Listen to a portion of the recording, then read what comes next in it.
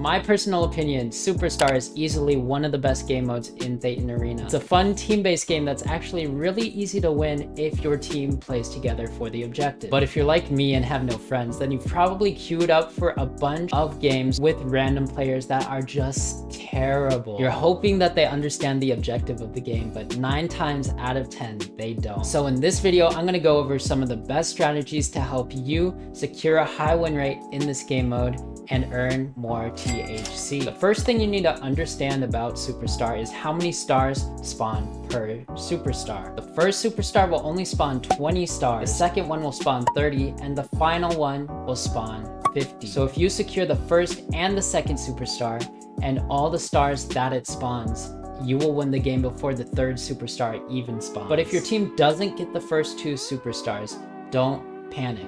As long as you picked up a couple stars along the way from the enemy team, you can still come back with the third and final Superstar. So the biggest question right now is, how do you get the Superstar? Before queuing up for a game, you need to pick the most optimal abilities to help you clear the objective of the game. I generally find movement abilities like Ghost Fade, Burrow, and Meteor Slam are super effective in this type of game mode. They give you the ability to grab the star and dash out before the enemy team even has a chance to respond. As for your second ability, AoE crowd control abilities like Ice Ball and Black Hole are really good at fending off the enemy team and setting your team up for a massive amount of kills. Rocket Plunger is also a great move if you can hit it consistently, since you could easily catch out an enemy carry and get a free kill. If you play League of Legends, just think of this like a Blitzcrank poke. Now that you have the most effective abilities, all you need to do now is strategize how you're going to win the game. The most consistent strat I've seen for getting control of the first star is for your entire team to go in one direction, giving all the experience to a single player. They'll gain level 2, which gives them an extra ability which they can leverage to gain control of the star. Oftentimes I like to take Black Hole so the enemy just bunches up together. They have no way to jump in because they're all level 1 still. Alternatively, you could also grab your movement abilities so you could get the star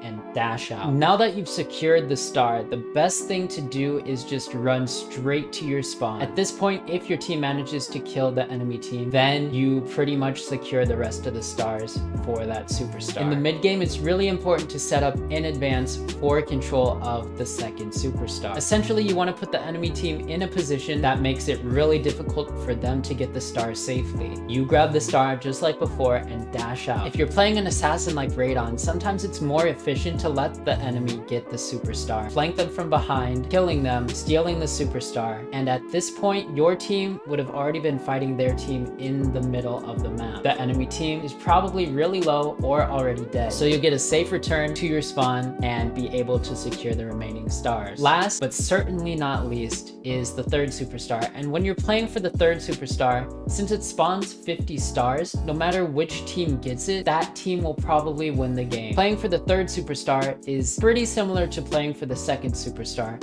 except the stakes are so much higher this time. The third Superstar spawns 50 stars, so whoever gets control of the third Superstar will generally win the game. Because of this, it's extra important that you be careful not to die before the star spawns. If you die before the Superstar spawns, that puts your team in a really difficult position and they most likely will not be able to get control of the Superstar. I hope this video was helpful and you win more games with the tips and tricks you learned along the way. If you have any more OP strategies that I did not cover in this video, be sure to leave them down below in the comment section. I look forward to reading them. And yeah, thanks.